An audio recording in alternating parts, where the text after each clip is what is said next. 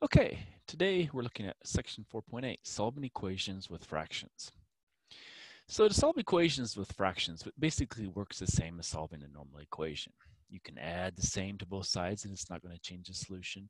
You can subtract the same thing from both sides, it doesn't change. Divide or multiply the same thing by both sides, it doesn't change the solution. We're just working with fractions rather than numbers, like 2 or 4. And we always, as usual, have to check our solution in the original equation. So let's look at some examples here. Let's say we have, where's my little thing? There it is. X minus 3/4 equals 1/6. Okay, so how would we do this normally? Well, what if we had instead say x minus 3 equals 6? Well, we would just add 3 to both sides, and then x would equal 9, and that would be our answer. And then we could check it back in and say 9 minus 3 is 6. That is equal to 6, so that works. And so that's what we do with normal numbers. Now with fractions, we're just going to have fractions to deal with. So we're going to say, well, we're going to add 3/4 to both sides.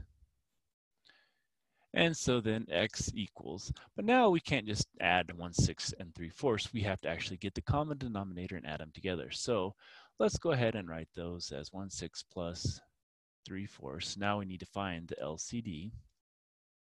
Well, 6 is 2 times 3, and 4 is 2 times 2. So we're going to use 2 twice. So it's going to be 2 times 2.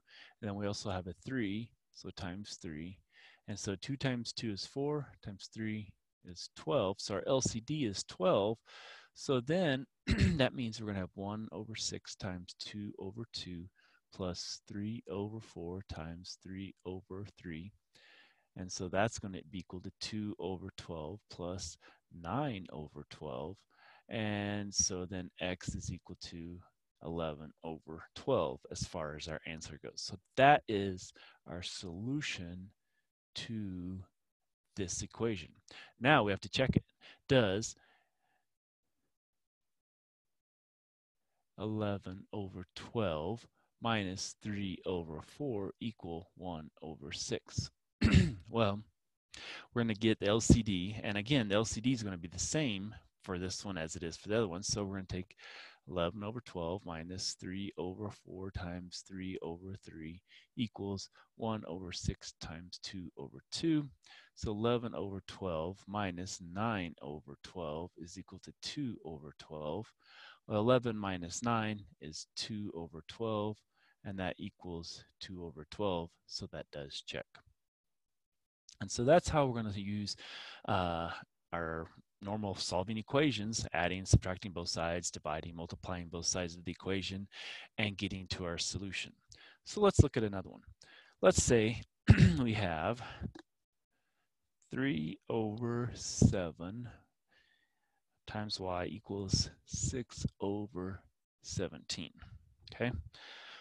Well, what are we going to do? Well, we have a fraction times a number equals another number. What if we had say, 2y equals 6, okay? Well, we would have multiplied by the reciprocal, so we would have multiplied by 1/2 and multiplied that by 1/2, because remember, 2 is just 2/1, and 6, well, that's 6/1. So now when we multiply that, we just get y equals, now 6/1 times 1/2, well, we can reduce that to just 3. So is 2 times 3 equal to 6? Yeah, so that would check. Well, so the same thing here. Since we had here 2/1, well, what if we multiply both sides now by the reciprocal here? 7/3, 7/3. Well, here 3 cancels 3, 7 cancels 7, and we have y equals. Well, now here, 3 will go in here once, that'll go in here twice. So we have 2 times 7, which is 14, all over 17 times 1, which is 17. And so that would be our solution. Now our check is going to be 3/7 times 14/17. And that's supposed to be equal to 6/17. Well, 7 will go in here once, it'll go in here twice. 3 times 2 is 6, and 1 times 17 is 17, and that's supposed to be a 17, not a 16. Don't know where I got that.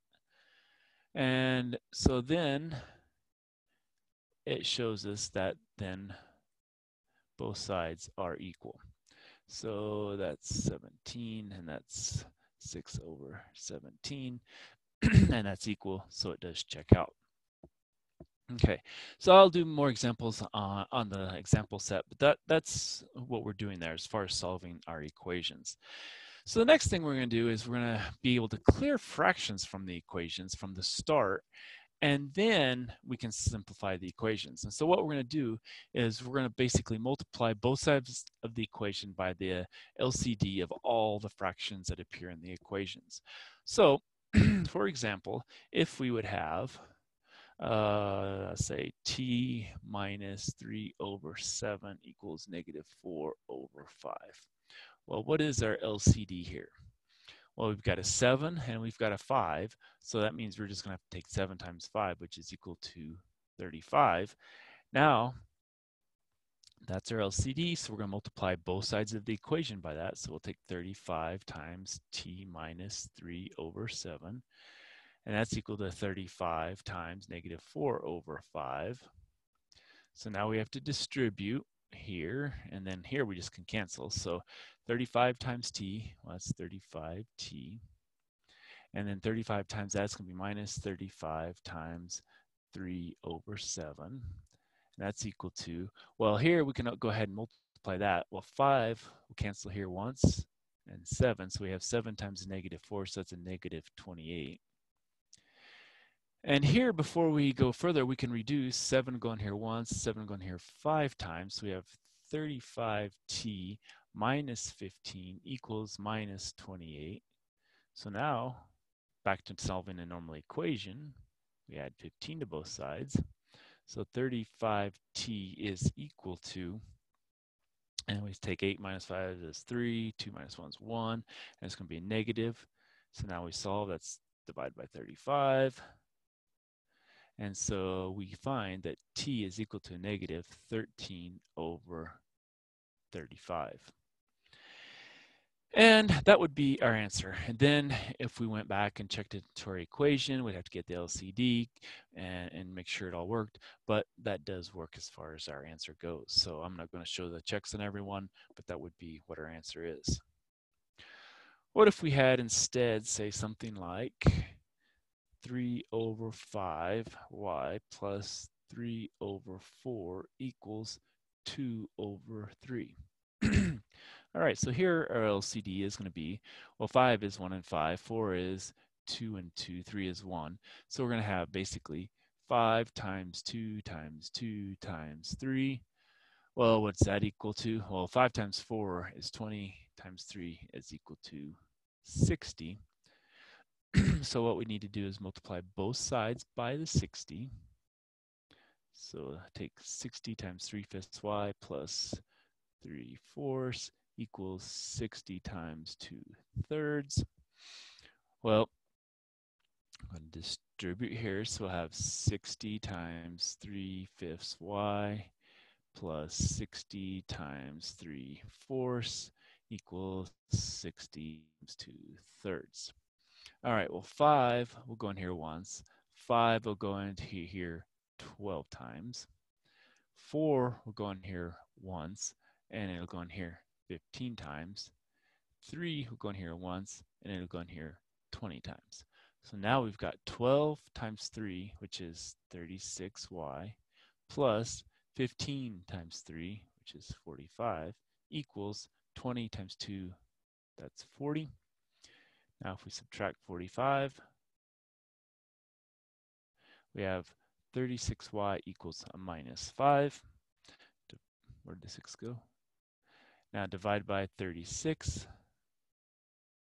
And so we get y equals a minus 5 over 36. And again, plugging that back in will give us the correct answer. All right, so now what we're going to do is we're going to do a few application type problems. So attendance for a community college game was 12,252. If this was 3/5 of capacity, what is the capacity of the gym? All right, so what does that tell us? Well, it says that 3/5 of capacity. So let's say X equals capacity. So 3/5 times X, and that's going to be equal to what we found here, 12,252. So all we have to do to solve for X is multiply here by the reciprocal to get rid of the 3/5. So we multiply by 5/3, multiply by 5/3. Now, what we can do is we can divide. We can take 12,252 divided by 3. And then after we do that, then we can multiply that by 5, and it will be a lot easier to do, I think. So we'll take 12,252 divided by 3. So that'll go in there 4 times. That's 12. Subtract that. That's 0. Bring down our 2. That's a 0. Bring now down our 5. And so if we put an 8 there, that's going to be 24. Subtract, that's 1, 2, and that's going to be a 4 again. And so now we have to take 4084 times our 5. So 4 times 5 is 20. Now 8 times 5 is 40, plus 2 is 42. And with a 0, that brings it there. And then 5 times 4 is 20. And so what we find is X equals 20,420 people is the capacity. Okay. Now again, if we wanted to determine if this is correct, what we could do is we could divide that number by 5 and then multiply it by 3. And when we do that, we'll find that we get 12,252 as our answer. And so that does check out. So that would be the solution here. That would be our capacity. All right. And again, what you're doing is 3/5 of, remember of means times, capacity we don't know, that's X, and that was equal to the total number, 12,252. And that's how we got our equation. Now here we say the area of a triangle is 609 square feet. If the base of the triangle measures 50 3/4 feet, find the height of a triangle. Well, let's look at a triangle again, what we have. So that's the height. The base is this. Well, we said the base was 50 3/4 feet. We don't know H, and we know area is 609 feet squared. Okay. Well, what do we know about the actual area of a triangle? Well, that's 1/2 of base times height. So we know the base, we know the area, and the only thing left is height. So now we just solve. So 609 equals 1/2 the base, which is 50 3/4 times H. All right, now when we're multiplying and dividing, we have to convert these to improper fractions. So 50 3/4, when we multiply that, that's going to be 203/4. So that's going to end up being 609 equals 1/2 times 203/4 times H. Now, the nice thing here is 1 times that is going to just be 203. 2 times 4 is 8. That's times H. That's still 609. Now we have a fraction times H. So if we multiply by the reciprocal, we should get rid of the fraction. And so because that will cancel that, that'll cancel that. And so we have H left on the right. Now, this is really over 1. Now, 203 goes into 609. It's really nice. If you think about that, if you multiply that by 3, 3 times that's 906. So this will go in here once. That'll go in here 3 times. Now we just have 8 times 3. So that's 24. So that ends up being a nice number. So our height is equal to 24 feet. And then what we could do is if we wanted to check, we could go ahead and multiply that in here again.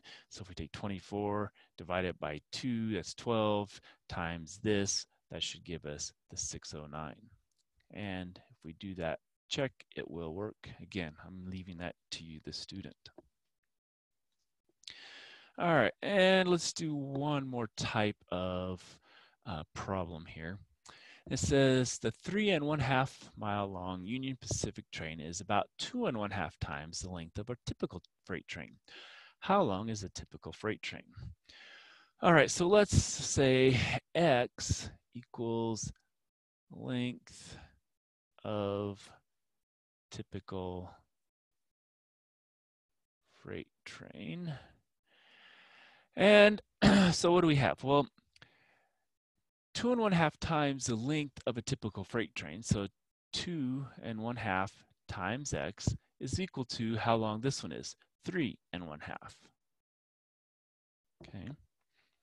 Well, again, multiplying and dividing fractions, we need to have improper fractions. So we'll convert this to improper fractions. So 2 times 2 is 4 plus 1. So that's 5½ X equals, here we have 2 times 3 is 6 plus 1 is 7/2. Now we just have to multiply by the reciprocal. So multiply by 2 over 5. So we do the same thing on the other side. Well, nicely, our 2's cancel here. And well, everything cancels over here. So we just get X equals, and then we get 7 over 5. And it's going to be in miles. But because we started out with mixed fractions, we have to kind of end in mixed fractions. And so we're going to take 5 into 7. Well, that goes once. And so that's a 5. Subtract that, that's 2. And so this is 2/5. So this is 1 2/5 miles is a typical freight train. Okay. All right, so that finishes 4.8. And if you need more examples, I'll do an example video as well.